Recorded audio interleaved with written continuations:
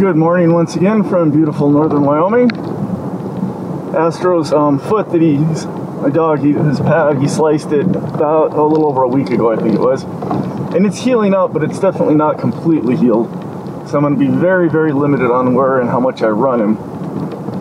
So I gotta have to get a little bit lucky to find some game this morning. I did bring some pigeons just in case I don't find anything. I already checked the wind here. It's to my back. So I'm gonna drive to the end of this run this short bit here, and then go down. If I don't find anything, go down up on the hill, another little hot spot, and run a bit there. And if I don't find anything, just toss the pigeons. On my way through here, to get downwind, I'll keep my eyes peeled just in case I spot anything or see any tracks. It's something I can pinpoint, but otherwise just going down here to get the wind right for the dog.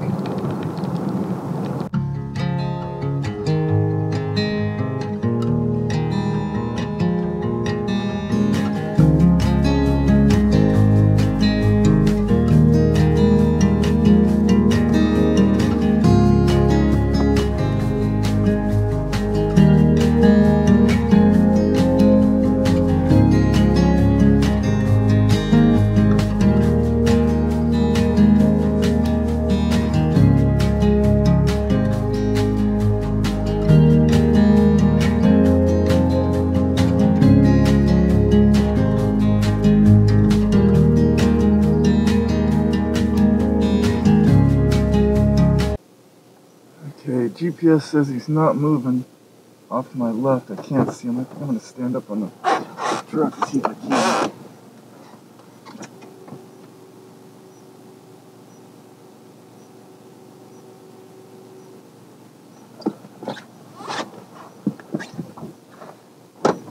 He must be just over the ridge out of my sight. Well, in the essence of saving dog power and not running him too far, I'm going to go ahead and start getting the bird ready. And if he's still not moving by GPS, I'll go ahead and fly it, take a pigeon along just to be safe.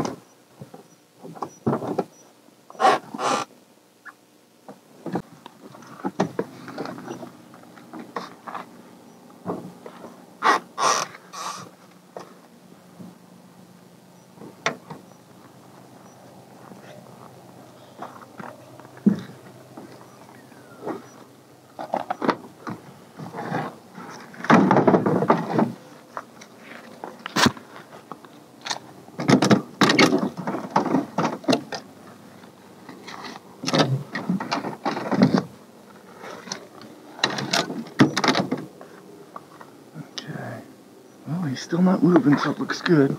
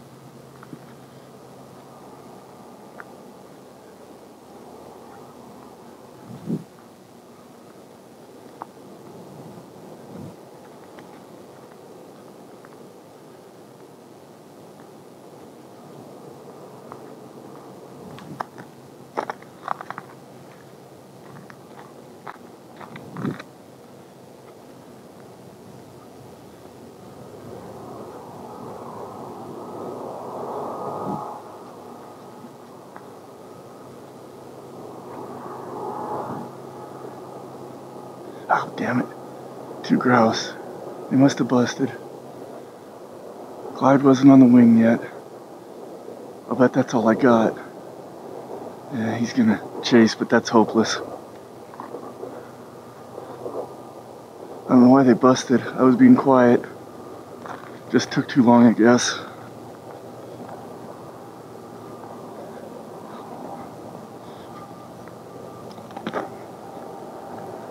Shows Astro's not moving. It could be more.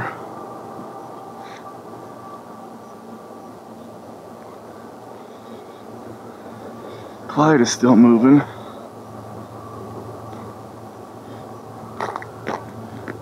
Looks like he's turning, coming back.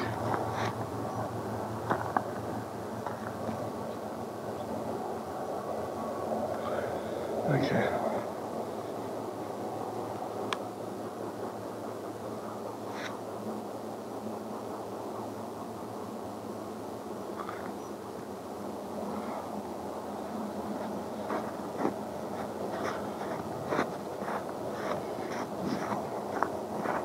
Clyde's on his way back with some height. There he is. Let's go find the dog. See if there's oh, there's the dog's running. There's nothing left.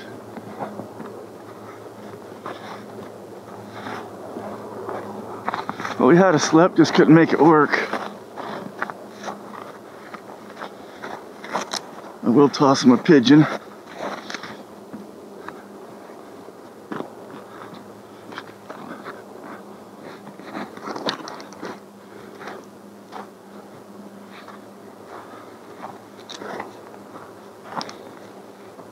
He's not going to chase it at all. Huh.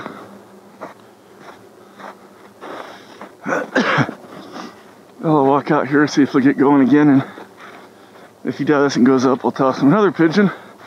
If not, we'll just stoop the lure.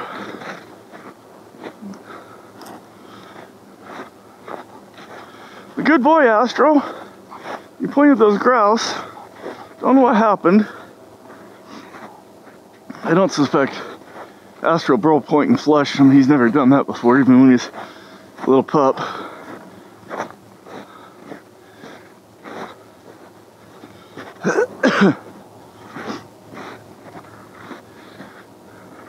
Clyde's not the speediest about getting his ass going and up in the air, which if he was, would be better, but he never has been his whole life.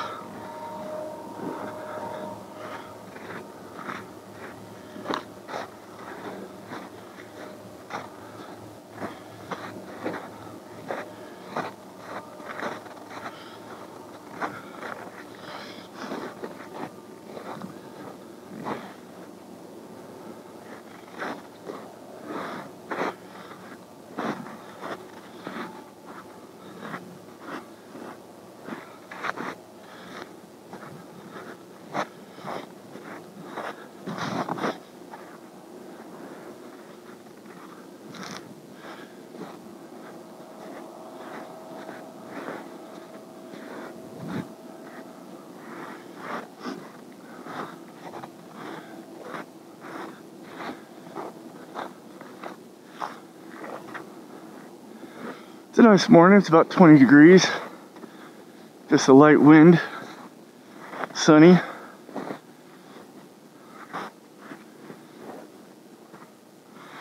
I like hawking when the temperature's below 32, because I hate mud.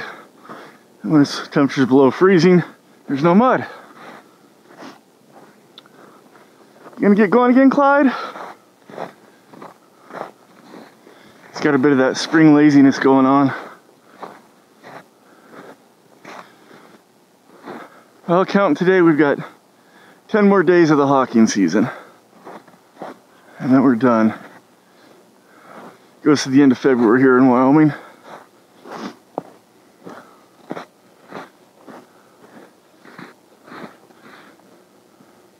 He's not gonna go up, he's gonna land. Hop! Hop!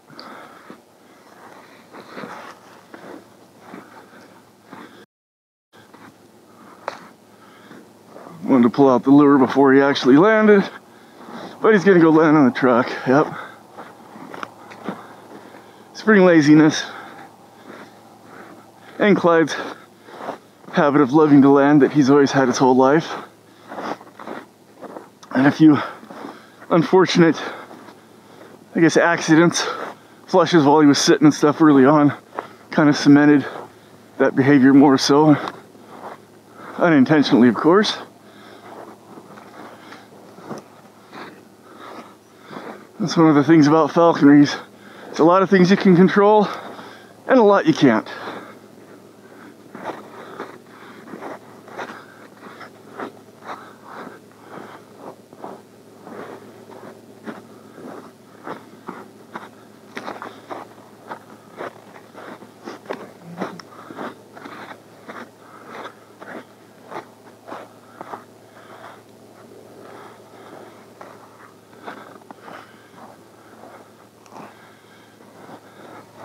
A lot of times, last month or so of the season, I've got to cut birds' weight back a little bit. Because the longer days, sometimes warmer days, get them in the lazy mood. Got to cut them back just a touch to get them more, have a sense of urgency. So I might need to do that with Clyde.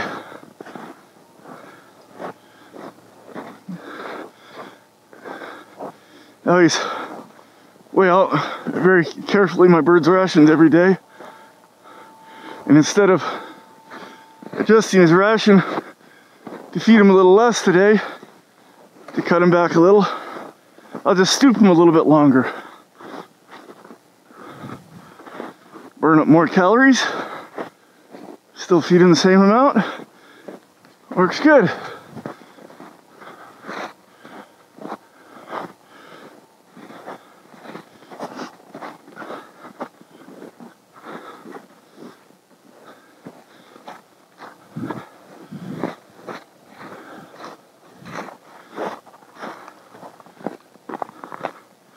Whoa! Whoa!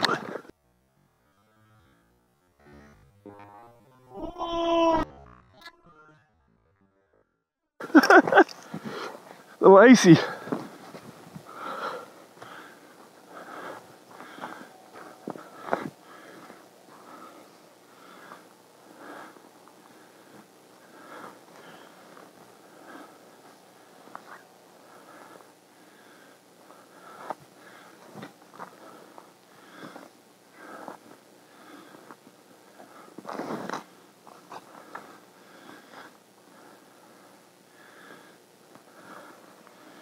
He's tired, he's got his beak hanging open.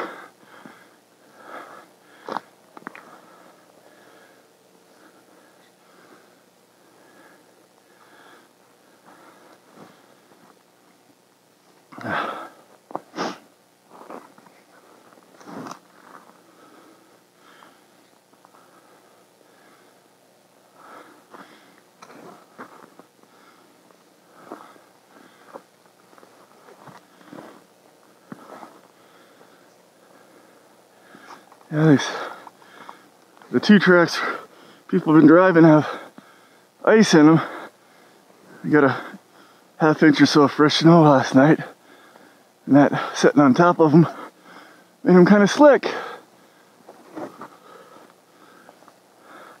How's the paw, Astro? See you licking it. Yeah, I guess I'll quit. Whoa! Before I kill myself.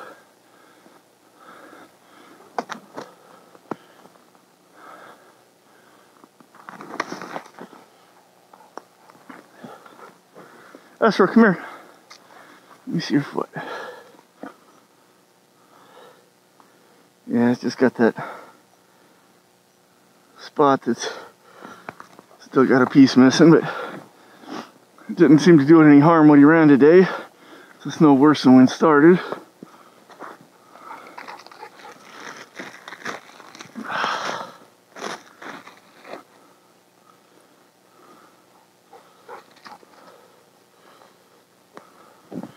Come here.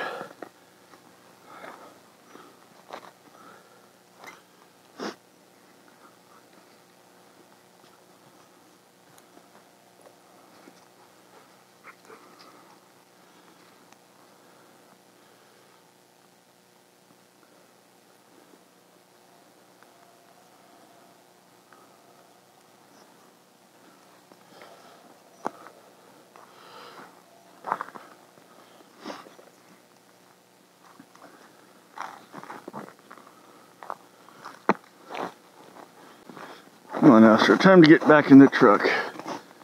Save on your foot.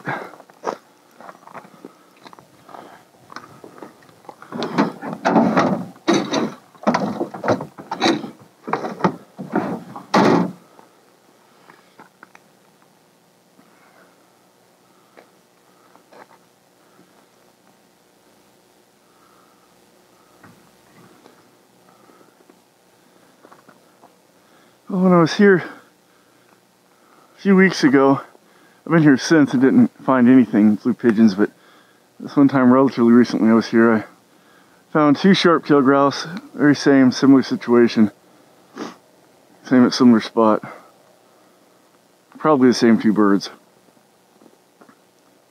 So it's one of those get late in the season, mixed emotions about killing game. I wanted to breed for next year, have lots of babies so I can hunt them next year. And these that have survived into February have a good chance that they're gonna make it long enough to make babies.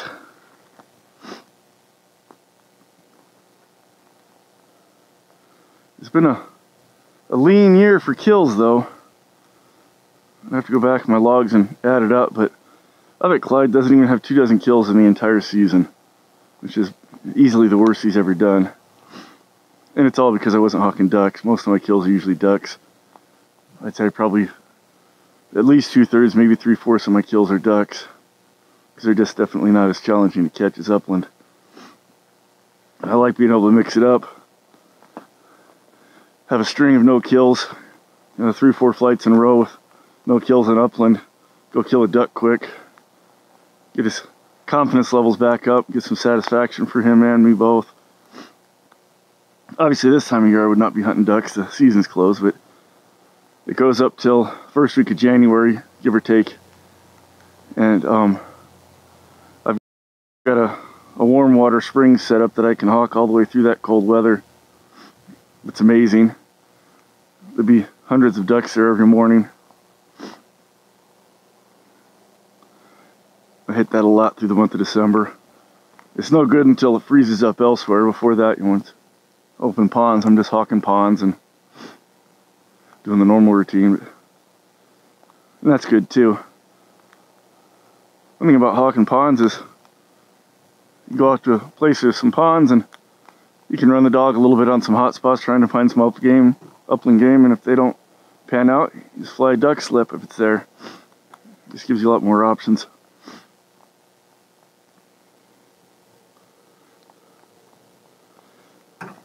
Ducks though for Clyde, well, unless they're on big water, but small ponds for ducks, he catches way too easy. I probably could literally fly him off the fist and catch ducks. You could just fly him down.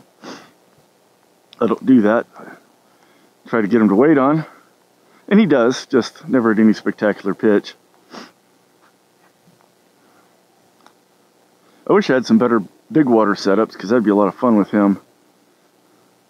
I've got one that's not huge, but it's a pond that's, depending on how full it is, between 7 to 10 acres.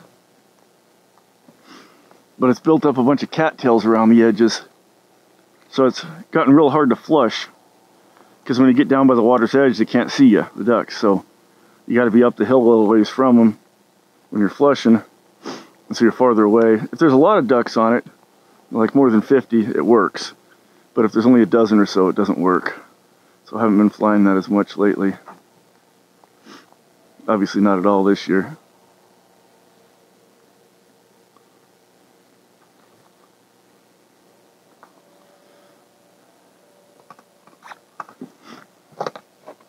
Oh, and careful, there's ice here too. I don't want to, dang sure don't want to slip with the bird on my fist and fall. Hurt him and me both.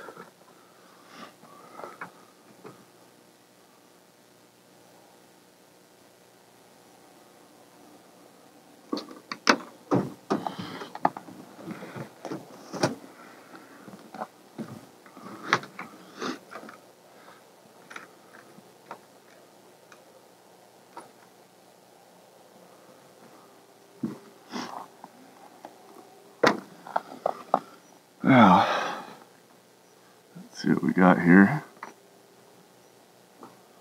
Turn on the bird, not the dog.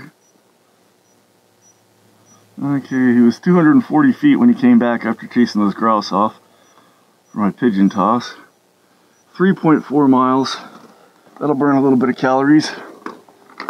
Not a lot. You gotta burn a lot. You gotta get them up to over 4 or 5 total miles. All of which is, you know, chasing, just lazy waiting on. Doesn't burn as much. It burns some, but oh yeah, Mr. Pigeon. But I never used my second one. You can go home.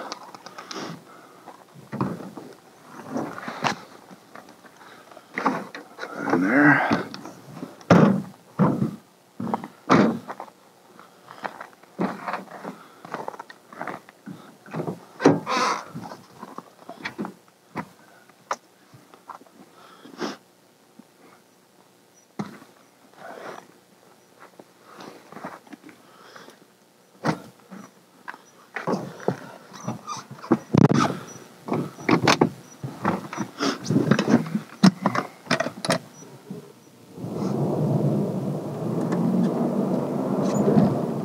Well, we found game. That was good. Didn't make the slip work. That was, I guess, mostly my fault. Should have been more prompt getting Clyde out and getting him in the air. I prefer to let him go in his own time and not bump him, because he tends to go up better when that happens. Sometimes when I bump him, he just goes and lands again, and it turns into a game of leapfrog, which is annoying. But if I'd have got him up a little quicker, pinned him, it would have held and would have had a good flight. But that's okay. I enjoy seeing game, even if I don't really get a chance at catching it. And on the plus side, we didn't run Astro very far, so I think his foot will still be in good shape. Try and baby that along, get the next 9 days of hawking in. And I'll have to work parts of that, but get at least 5 or 6 days of hawking, I would think, out of it. Hopefully. Before the season's over. I hate to quit. Having fun. But anyway, as always, thanks for watching. And if you haven't already, please hit the subscribe button to help out. Maybe YouTube can send me a little money for gas.